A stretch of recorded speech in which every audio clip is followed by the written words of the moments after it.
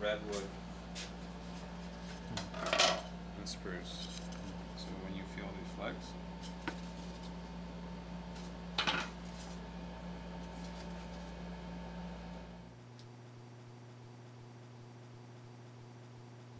Rio Noa Bonk, 1974, on the big island of Hawaii, Honoka'a. We grew up listening to Hawaiian music, country music, R&B, anything from Johnny Cash to Doc Watson to the Beatles to Michael Jackson to rap music. Recently I've been listening in my car, like right now I have Bob Marley CD, Little Dragon, what else do I got in there? Some Coldplay and a Hawaiian album.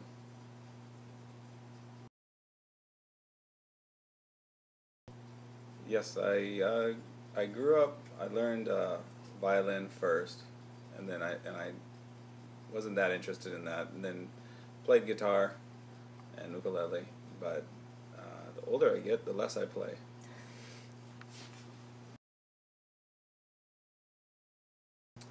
I like to surf, so as much time as I can, I like to be in the water and spending it going to the beach with my kids. I also grew up diving. We used to dive a lot, and I enjoy woodworking, just other things, building things for around the house and that kind of stuff. When did I started making instruments when I was, my first instrument that I made by myself, I was in sophomore in high school. But I grew up in the shop, working, doing stuff, probably from the age of 10. Just little things, sanding, redoing tuners, taking things apart, stripping instruments, doing repair stuff like that. First instrument that I built for myself was a guitar at a sophomore, and then I didn't start building ukuleles until after I graduated. So I would have been about 19. Yes, I grew up in the shop, so we had a repair business, which was the majority of the work at that point, and then my dad was building custom stuff on the side, high-end guitars, mandolins, and so I would help out do that, but mainly doing the repair work. And then when I got older, and I decided that this is what I wanted to do, I went and got certified by Martin Guitar Company to do warranty work for them, and Taylor and Fender, and then also spent some time at Charles Fox. Took some classes with him, went up and did a little thing with Brian Gallup up in Michigan, because my dad knew all those people, so he would send me different places to learn different things from other people. And then when the demand for ukuleles was really, everyone kept wanting ukulele, so he said, go figure it out, start building ukuleles, and so that's what I did. Over 20 years now, so about 22 years of building ukuleles. Ko'olau came from when I started building just the same, and taking it seriously. We decided we wanted, because two different last names, because he's my stepfather. So we decided to come up with more of a name that we can share. So the shop was over on Kaneohe's side, and as you looked out of the shop, you could see the Ko'olau mountain range. So we decided to call it that. So it came from the mountains on the east side. So if you drive over there, they're very steep, very high, a lot of waterfalls, and it just seemed fitting.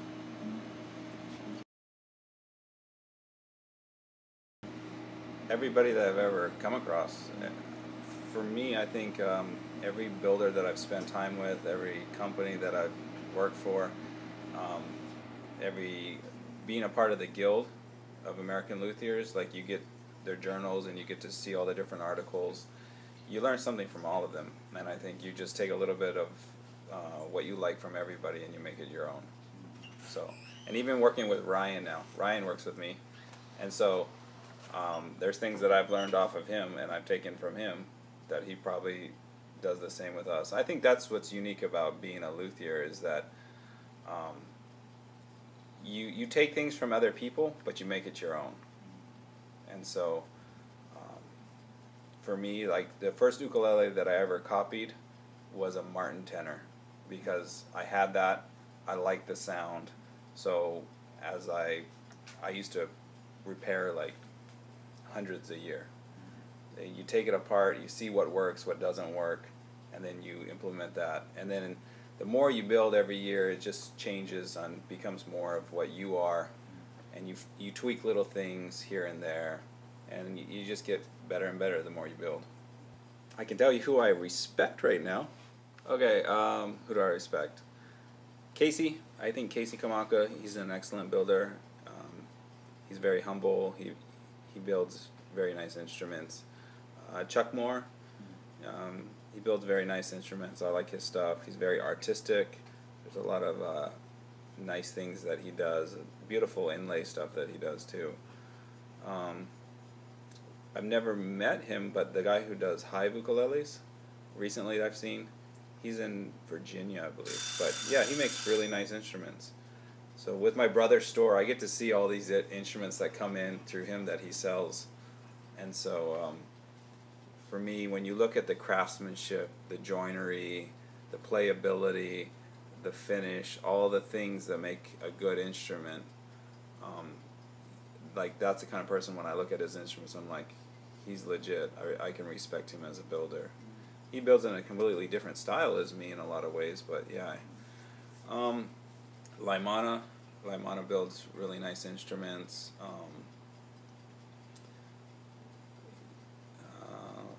That's about it. Like I can think of off the top of my head. But yeah, there's a lot of excellent builders nowadays. From when we started building ukuleles, it seemed like there was a handful of guys that were doing high quality professional instruments, and nowadays there's a lot of different guys doing that. I think what makes us a little bit different is that I build more along the lines of a guitar. So a lot of guys in Hawaii or different places who started building ukuleles, they just built ukuleles and they approach it in a different way than guitar building was. But as guitar builders, you approach the instrument differently as far as bracing, body depth, size, I mean just a lot of different things. And I think when you come from a guitar standpoint first, you have you start off at a higher level of expectations because the guitar world has standards set already, and the ukulele, the standards were never as high back in the day, it seems like.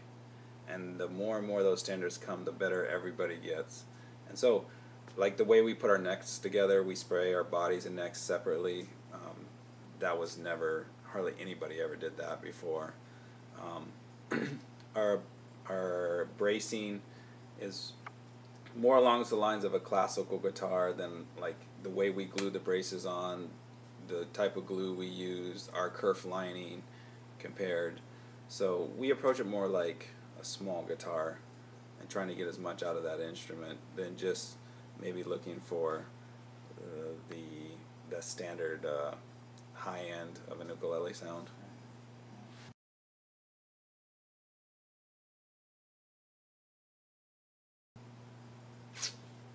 Is there one to set out? No, because it changes all the time. Because something that I hear, maybe I finish this week and I get to play it for a little bit, and I'm like, oh, I really like this one. A month later, there's gonna be another one that I'm like, oh, I wish I could keep this one. So that's the nice thing is that the more you build, you get to hear what works and what didn't work.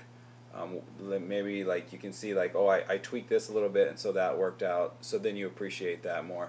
And as a builder too, like my preference in wood choices changes a lot because maybe one month I'm building a lot of koa instruments and then I build something like a rosewood and spruce. And so it's just so different that I enjoy that one more. And two, when I get certain types of wood, like maybe I get 20 sets of just beautiful redwood, and every instrument I build out of it I'm just really happy with, because that wood was just perfect, everything came out nice.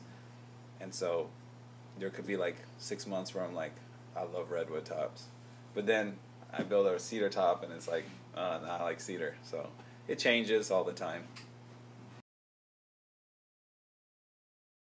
Can I go too? Yeah. Okay. I would probably go a Cuban mahogany back and sides, with a redwood top, and the other one would be probably a Milo with a spruce top. Those two instruments, I like that sound. I like the deep tones, the mellowness that those woods give. And then working with Cuban mahogany, it's like a dream to work with. I mean, from a woodworker standpoint, and when you finish it, it just finishes great. And I like the fact that we don't stain anything, so naturally when you finish that, as the months go by, it just gets that reddish mahogany. It just starts to darken, like how they stain a lot of mahoganies now to get. And so, I don't know, to me, that's one of the ultimate woods. I really like it.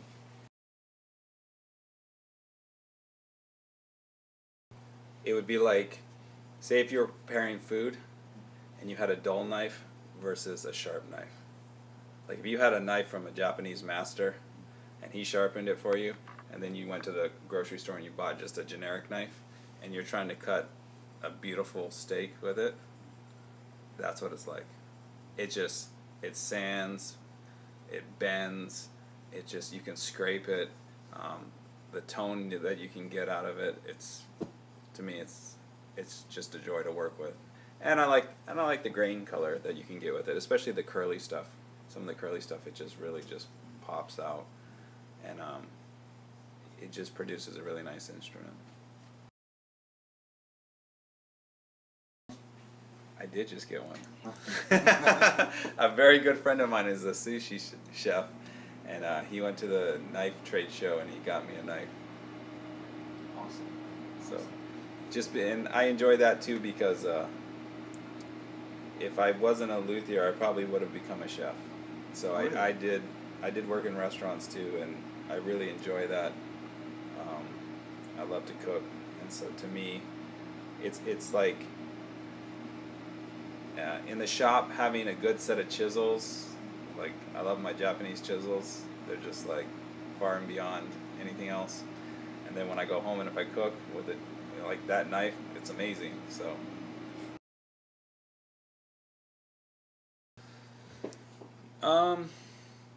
Probably those same guys. I would get one from Casey. I would order something from Chuck. I would order something from Hive. I mean, to me, those three, they're very different. They're very different builder types and very different sounds. But I would be happy with whatever they built me. Let's say a customer orders an Alcoa instrument. That kind of tells me that I know they're kind of going for a sound. But it also tells me they might say, but I like it a little bit more bassy, or I want a little bit more out of this, or I play this type of music. So when I'm building that instrument, first of all, I'm trying to get what my sound is, what I think is going to be the optimal sound, and then trying to cater to them. So let's say I get a set and it's very dark coil, so it's very dense, and I flex it and it's very stiff, so I know naturally it's going to be very mid-rangey to treble. Okay, so I might thin the back just a little bit more on that, and then maybe as I'm doing the top, do a lower profile on my braces, a little bit more rounded than higher peaked, to kind of cut some of that out, to warm it, liven it up a little bit more.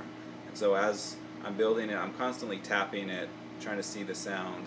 And then for us, I'm going to tap the top, I hear the sound, I'm going to shave braces, I'm going to continue to carve those, Then when I get it to where it's just right, I'll glue that top on.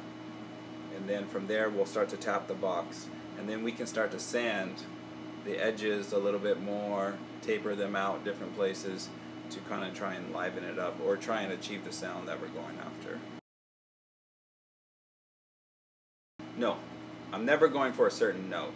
I'm going for a different, I guess it would be a note, but it's nothing that I'm like hooking up onto a meter. I don't do that. Like I don't hook it to a tuner and like, okay, everything's A sharp. I'm hooking it up to my ear, to what I know in my memory, like this is where it's at. You can just hear it open up. So as you have that top two, as you're sanding, you're tapping, boom, boom, boom. You can hear it, like at a certain point, it will open up, and you're like, that's that. And the point is, too, is like if you keep going, trying to chase a different note, you can also weaken that instrument. And there's a lot of instruments that they sound good now, but I see like in 5 years, they're not going to still be together. They're going to implode on themselves, or they're going to fall apart, because people were so fixated, I think, on a certain note. So that's just my philosophy, you know. And I think too, as far as a repairman goes, as all those years that I repaired instruments, you see what goes wrong and goes right, and every piece of wood is different, so you can't always. Let's say if it was A, that piece of wood may not sound good at A. And so I think you can hear the difference. No, I don't think about that.